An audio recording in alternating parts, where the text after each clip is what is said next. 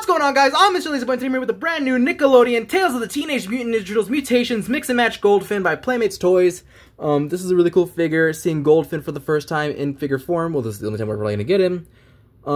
It's interesting because he was like the main antagonist for the second half of the season. He comes with Genghis Frog's leg, which is really small and short. I don't know how that's gonna work because like even here they don't show it fully attached, so I don't know how that's gonna work. He comes with, I assume, Leo's arm with no painted wristband or painted metal buck back there. And of course he comes with the last anemone in this like little set.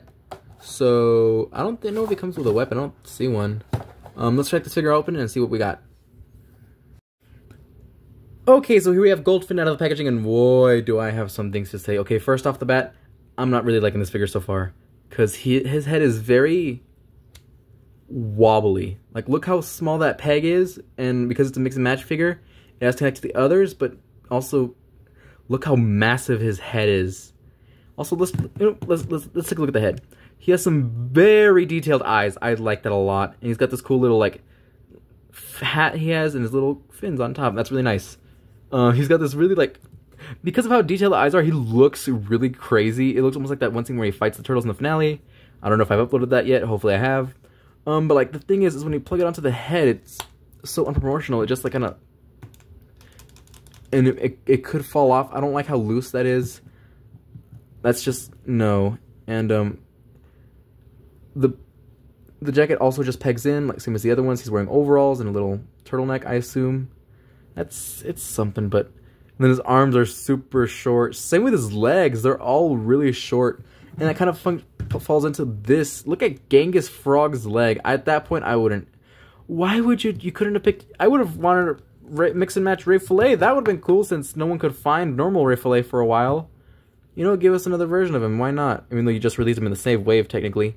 Yeah, this I don't think this works because like, look, you're to put it like a lopsided guy. I don't know where they were going with this. Was there no other figure? This was the only other figure they probably could have done this, but then they should not have done this in the first place. This is a very like almost not too painted figure. I mean, you got the turtleneck, his eyes, his fin, and I think the hat might be molded. Yeah, it's molded, and then the hands and feet are painted. So I don't know. First impressions aren't going so good. And then you get to the arm, which isn't painted to accommodate for how big this thing is. Same with this anemone. Also, this might be my favorite anemone. It's a 3, like, mix and match thing. Because, like, look. The legs come off. But, so that's something. But also, so does the torso and head. Which is really interesting compared to the other ones. Which were just, 2. Like, just only the head comes off.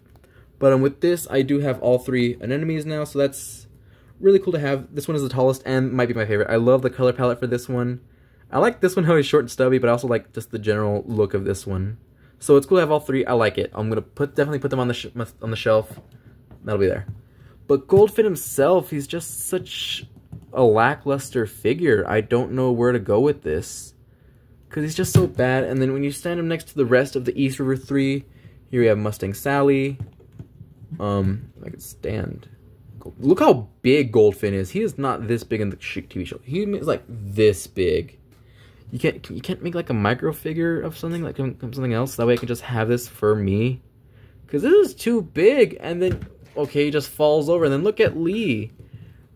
I don't even compare him. Yeah, Lee's Mustang's the tallest, even though Lee's the tallest in the show.